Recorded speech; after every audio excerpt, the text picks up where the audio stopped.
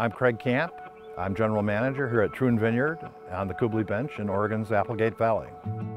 Troon is an historic site. This was planted by Dick Troon in 1972, and there were not a lot of acres of vines in those days. So when these were planted, they were farmed, and they were farmed for decades, really, up until 2016 in conventional agriculture, just like you would expect.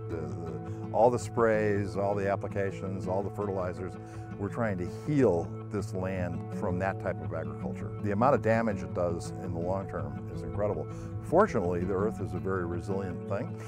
I knew from experience that this was the only route to rebuilding these soils. The fact that he planted here is why we're standing here today. Who knows if this would ever become a vineyard?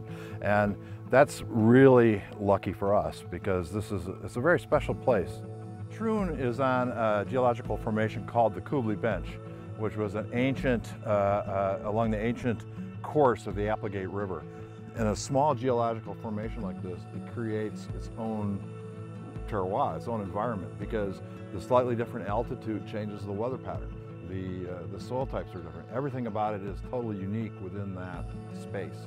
So what we're trying to do, and again, everything kind of comes back to biodynamics to me at the end, is we want to, the whole goal is to express that place, the Kublai Bench. So we're trying to put transparency into the wines. Everything is about the fruit. You can't, when you're making biodynamic wine, you can't really do much to it. It's all depending on the quality of fruit you get.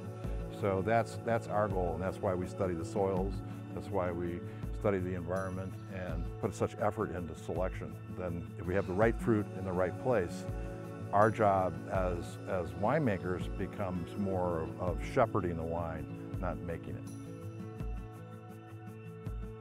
As we've been going through this transition, the vines are getting healthier, the grapes are more fully expressing themselves out in the vineyard, and as we bring those back into the winery, we are finding ourselves being able to take further steps back, moving to really appreciate the fruit for what it's showing us, and then being more comfortable then with allowing that to naturally play out in the winery without having to do any manipulations or alterations to that fruit.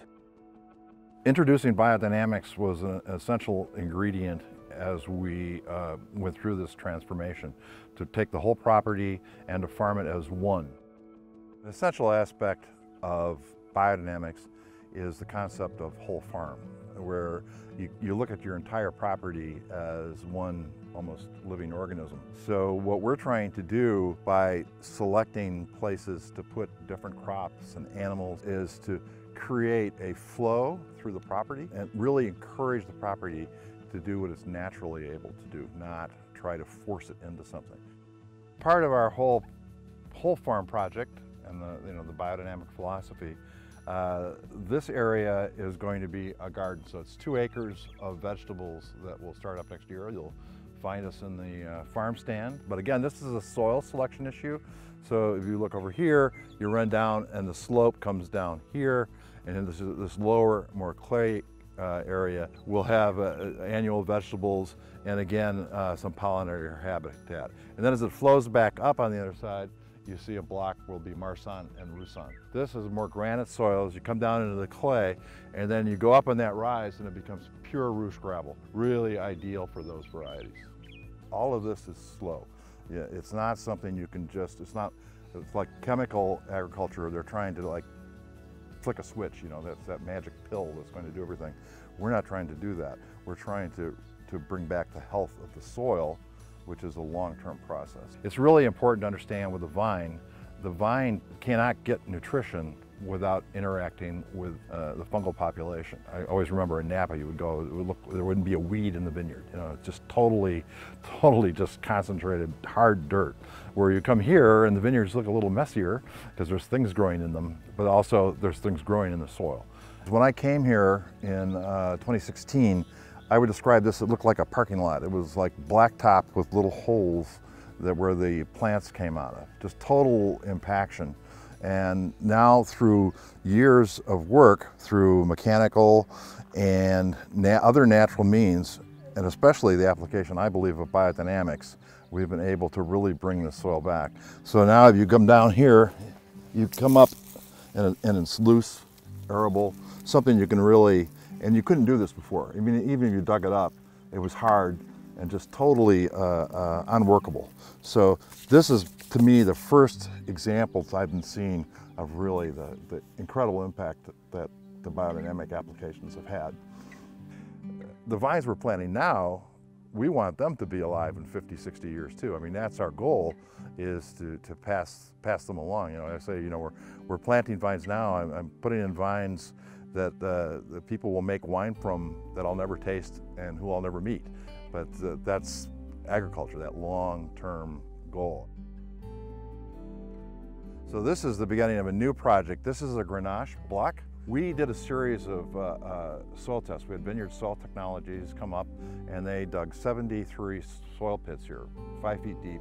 We had several PhDs up here for a week, and they analyzed every aspect of the soil. And we used that information to select what to plant where. And we approached it from not wanting to plant necessarily a specific variety, but by looking at our climate and our soils, and then deciding the varieties to plant.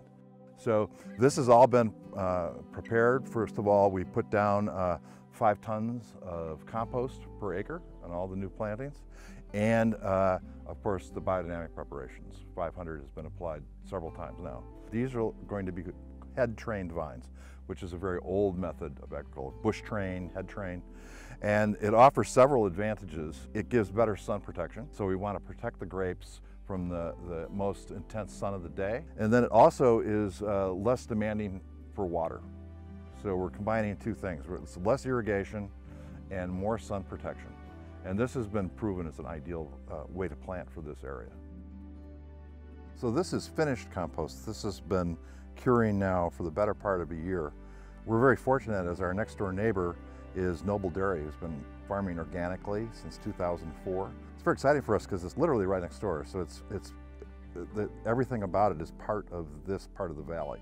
So, and I think that's really important in biodynamics. We want to build, you know, the type of bacteria and fungi that are native to this area, and that's going to give us better soil health. The important part about compost is it's not fertilizer. People think about it as fertilizer. What you're actually doing is trying to rebuild the microbiome of your soils. We're also putting everything from our winemaking process in here too. So all the grape skins, the seeds, the stems, everything comes back in and is composted and put back into the vineyard, which we really believe will help us build a better native yeast population.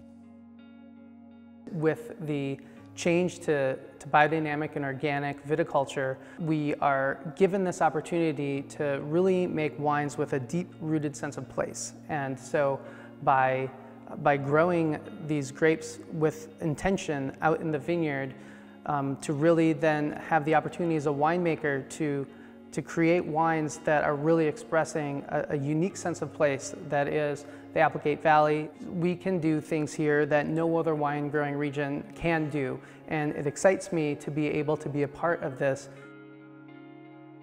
For me, the most rewarding part of this entire process has been the life it's generating.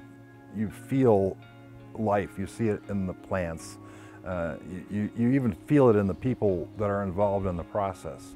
So for me, the most important part has been that bringing a property back to life, both the people and the plants and the soils. It's a complete process, and I can't think of anything more rewarding.